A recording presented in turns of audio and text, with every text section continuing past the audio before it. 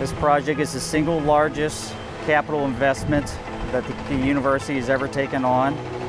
This project will create a new front door for all future visitors that visit the campus on an annual basis.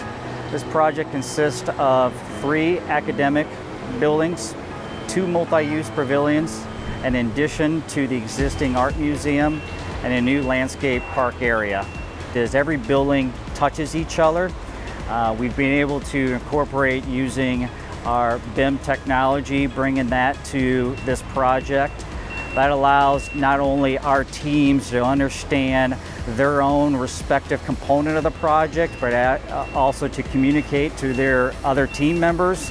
And then that also allows us to communicate clearly to the client on where our schedule currently stands, and more importantly, the issues that come about when you're building on a campus that has buildings that date back to 1904.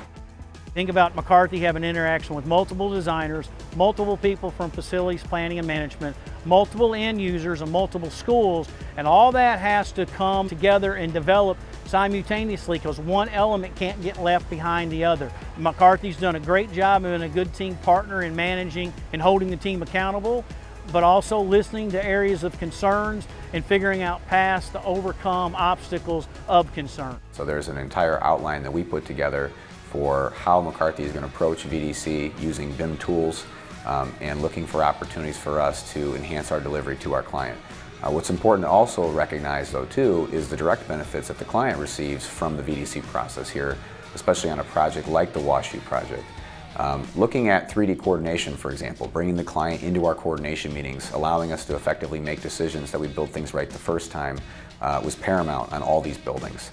Giving the client the opportunity to look at 4D scheduling and actually see the construction sequencing of all the self-performed concrete we're putting in place digitally so they can have an understanding of how fast we were pouring the concrete, what that schedule was every month, and why decisions need to be made in a timely manner so that we can move the project forward at the construction schedule we promised them. We try to bring a visual component so that these folks can understand their project and have less of an aha moment and more of a, okay, that's exactly what I thought I was going to get when we turn this project over. And it's through those processes that we've started to really get rid of a lot of these change orders and really start to get more efficient.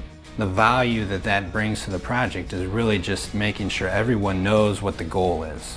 And the goal is a good quality product and then getting it done on time and having that resolved is probably immeasurable from the owner's side. Early interaction between the owner, the architect, and your construction manager with very thoughtful laid out plans with a lot of early communications about the impacts and which to expect. And McCarthy's done an outstanding job of being a valuable team member through that process.